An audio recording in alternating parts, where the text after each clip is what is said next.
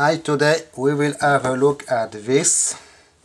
Yes, it is an empty drum from Betamax or U-matic video cassette recorder, but no, it is just the stand.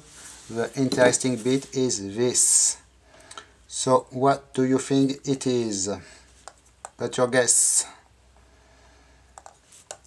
Yes, it is an infrared seeker head from the decommissioned Soviet Strela-2 missile. I found it on German eBay for 30 euros a few years ago. It was a very good deal. It came from Poland, so probably from the stock of decommissioned missiles from the Polish army. It has been neutralized. You can see, in fact, there is no screw or anything you can take apart on this, and it has been cut here. Actually, this is fiber-ish, bakelite-ish piece. It was cut here, but normally you should have here a stack of circuit boards with guidance electronics of a missile. You can see here we have remains of 3 cut screws and just some wires. So I cannot open it at all because in fact there is a gap here, so I guess this front lance piece is glued on here, but it is a collector piece and really I do not want to damage it, so there is not much I can do except I can show you patent. It is a US patent, but I believe we have a very similar setup. So it is an infrared seeker with one cast grain lance, probably made of germanium. In fact, not sure because germanium is transparent to infrared. And here you want to reflect infrared on the mirrors, so maybe not. So we have a set of cast grain lance. The first one, so here is your front window. First lance is here.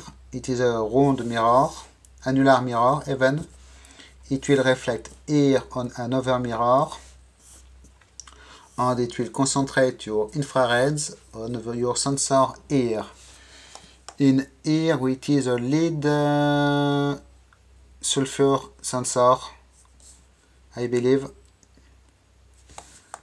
And this wall mirror assembly you can see floating around in here is gyro stabilized with a gyroscope wheel in here. So I guess this is very similar to what we have here. So I will try to zoom in for you in order to show you a little bit more. So you can see we have this part floating around. There is an annular mirror.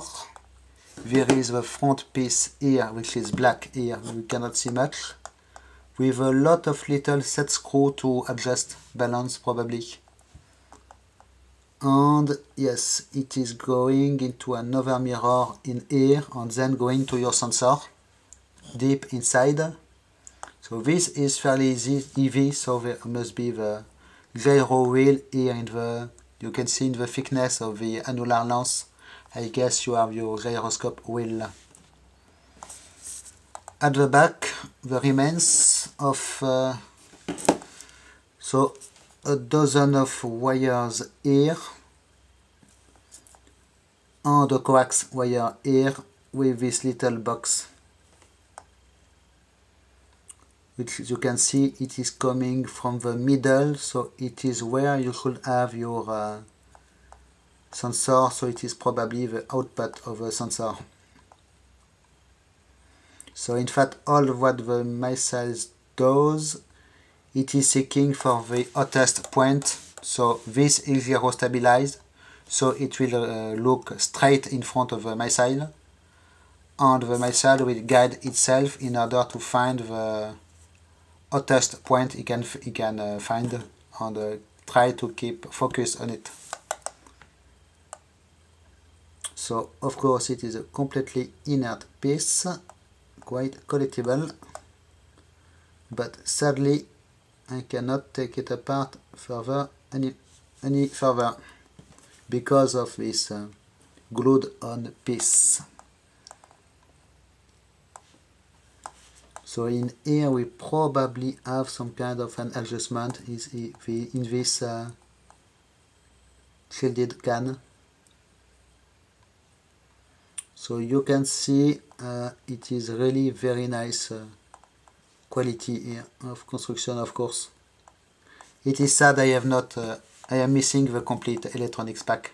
Should have been nice to have it, but in fact it should have been enclosed in the same tube here. So maybe you would not have been able to have a look at the electronics without cutting this tube actually. Okay, it is quite a heavy piece. I have maybe a dead code in here of 1977, not sure, but here is, by the way, what you might have in here or something very similar. Patent number 4999491 if you want to have a look at it. So, thanks for watching, bye bye.